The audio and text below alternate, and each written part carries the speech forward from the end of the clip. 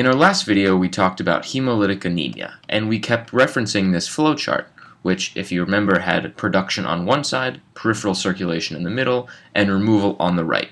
And we said that imbalances in this flowchart could help us understand the mechanism behind hemolytic anemia.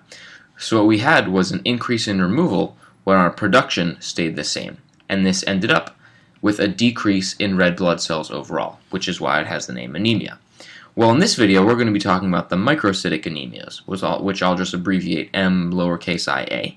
And here we get the same drop in red blood cells, but we get it by a different mechanism.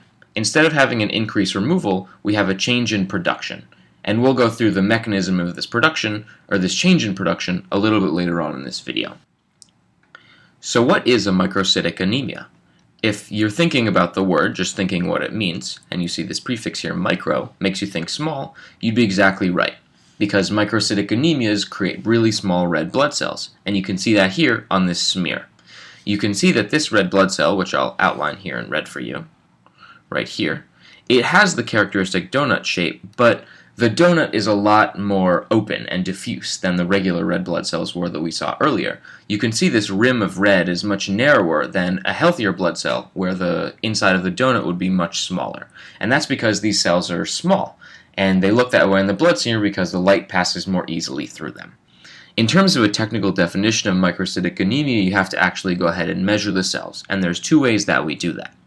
The first is a measurement called the mean corpuscular volume, which I'll just abbreviate MCV, and this measures the volume of the cell in femtoliters, which is a really tiny amount of volume.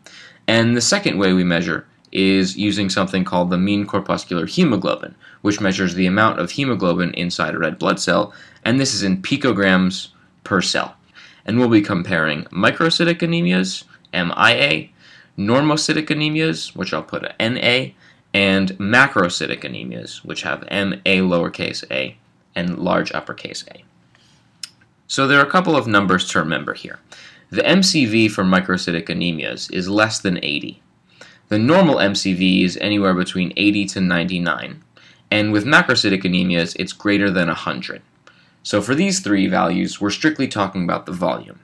When we're actually talking about hemoglobin, the normal amount of hemoglobin to have per cell is somewhere between 27 and 32 picograms per cell. The microcytic anemias are anywhere less than this, so I'll say less than 26, whereas the macrocytic anemias generally have more hemoglobin than this. For the macrocytic anemia, though, the main diagnostic criteria is having an MCV greater than 100.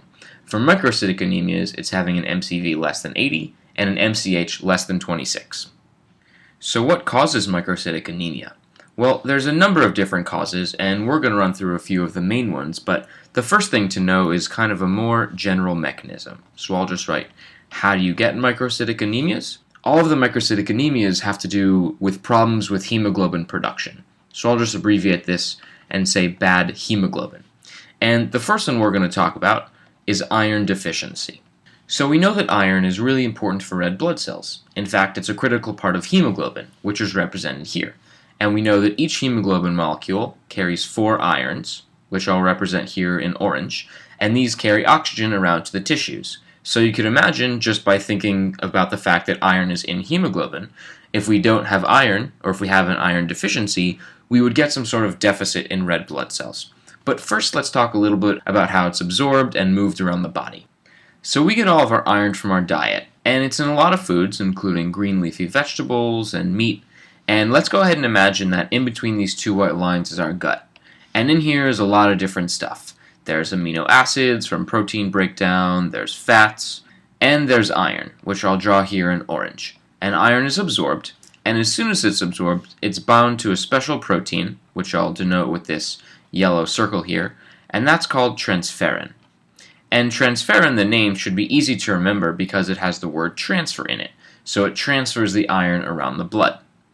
And as soon as the iron, which I'll represent here with this orange square, bound to the transferrin, it immediately goes to the liver, to this hepatocyte, which we'll represent here in red, and we'll just label it as the hepatocyte.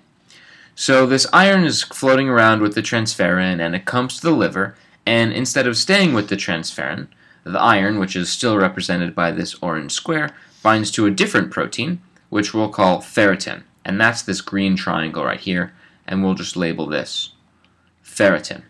And this is where most of the iron in our body sits. And when we have enough of it there, it actually spills out over into the blood and goes to the bone marrow, where it could be used to build more RBCs. And that's what we'll demonstrate here with this purple circle. And the iron of all places ends up in specialized macrophages, which are called nurse cells.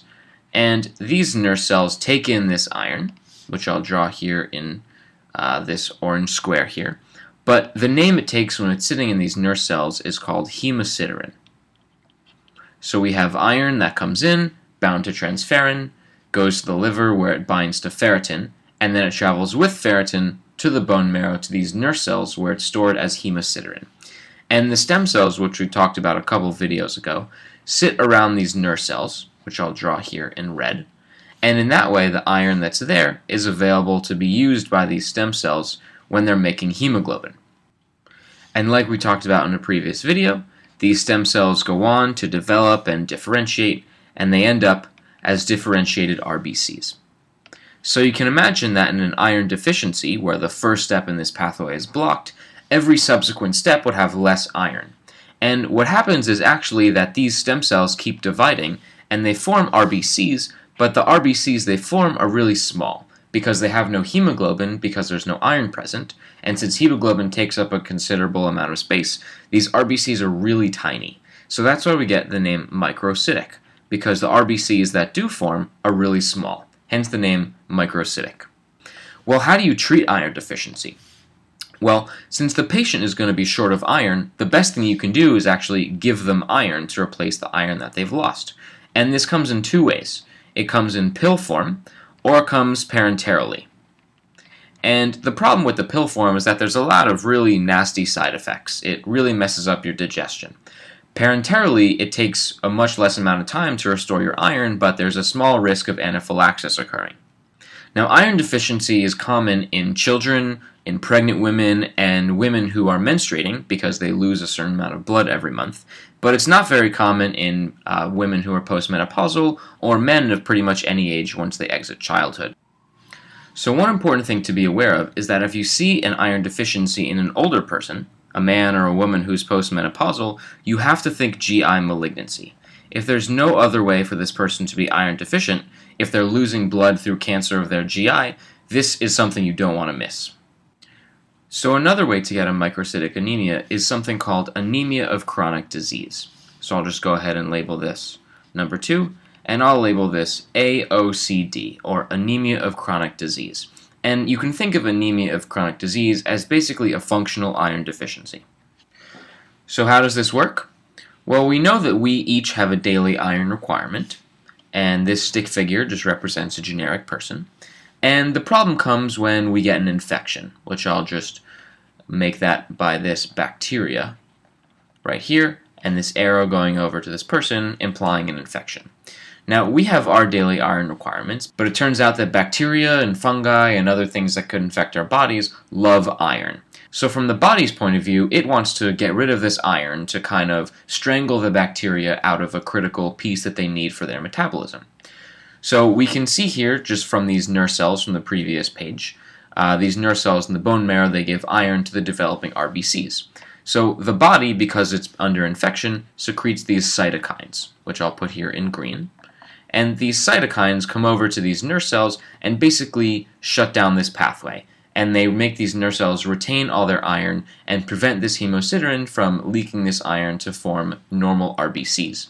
So basically what happens is these stem cells continue to divide and form RBCs, but they're small because there's no iron to make the hemoglobin and make them normal size. So while you have iron present in the bone marrow, it's just unavailable, which makes this essentially a functional iron deficiency. In that way, it's similar to a real iron deficiency, but you have a different initial cause. The best way to treat anemia of chronic disease is just to treat the infection. Once the infection goes away, this cytokine block will be removed, and the hemosiderin will be able to supply enough iron to have normally developing RBCs.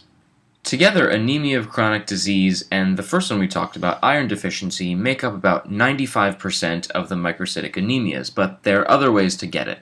And the first one of these is thalassemia, which we covered in a previous video. Just to refresh your memory, thalassemia is a deficit in production of either the alpha or the beta globin genes of hemoglobin. This makes it a quantitative hemoglobinopathy, since you have less hemoglobin being produced. This, as we talked about, creates hemolytic anemia, but it also creates a slight microcytic anemia, because we have decreased production of RBCs due to the fact that we have less normal hemoglobin being made. Don't forget that an important marker for beta thalassemia is the presence of hemoglobin A2 in the blood, in addition to hemoglobin A. Two other causes of microcytic anemia are 1. Heavy metal toxicity, in particular lead, which can affect the development of RBCs in the bone marrow, and lastly, what's called myelodysplastic syndrome. And there are a number of these, but the important one here is what's called sideroblastic anemia. And in sideroblastic anemia, iron is actually sequestered into the mitochondria, and since it's unavailable for hemoglobin production, it results in a microcytic anemia. So we've got down our different methods for microcytic anemia, but now the question becomes, how do you tell them apart? So we're going to be looking at 4 different properties, and we'll use this chart to help us out. And on the bottom of the page, we'll put our mechanism of where iron moves around in the body. So the first thing we're going to be looking at is the serum iron, which I'll label with an A. The second thing we'll look at is what's called the total iron binding capacity. Because it's actually difficult to measure directly the amount of transferrin, the TIBC essentially represents how much transferrin there is in the body. The third thing is the serum ferritin, which is how much ferritin is moving around in the body attached to iron. And the last thing is the presence of iron in the bone marrow, which I'll label with a D. So these 4 things, and we'll look at them in 3 of the diseases we talked about: iron deficiency, anemia of chronic disease, and thalassemia. So in iron deficiency, we have a lack of iron, so we would expect our serum iron to go down. Our total iron binding capacity actually goes up, because our transferrins are all empty, waiting for any potential iron that comes by. Our serum ferritin drops, because there's no iron attached to ferritin anymore. And we don't see any iron in the bone marrow, because we have an iron deficiency. There's no iron to begin with. In anemia of chronic disease, all of our iron is sequestered away in the nerve cells, so we see a decrease in serum iron, but we also see a decrease in TIBC, because the body is trying to hide the transferrin to prevent any infectious agents from getting access to any of the iron that's there. Our serum ferritin actually slightly increases, but that's just because of inflammation. And we do expect to see iron in the bone marrow, because it's all locked up inside the nerve cells. In thalassemia, we have plenty of iron around, so our serum iron is actually going to be normal to high, while our TIBC is going to be normal.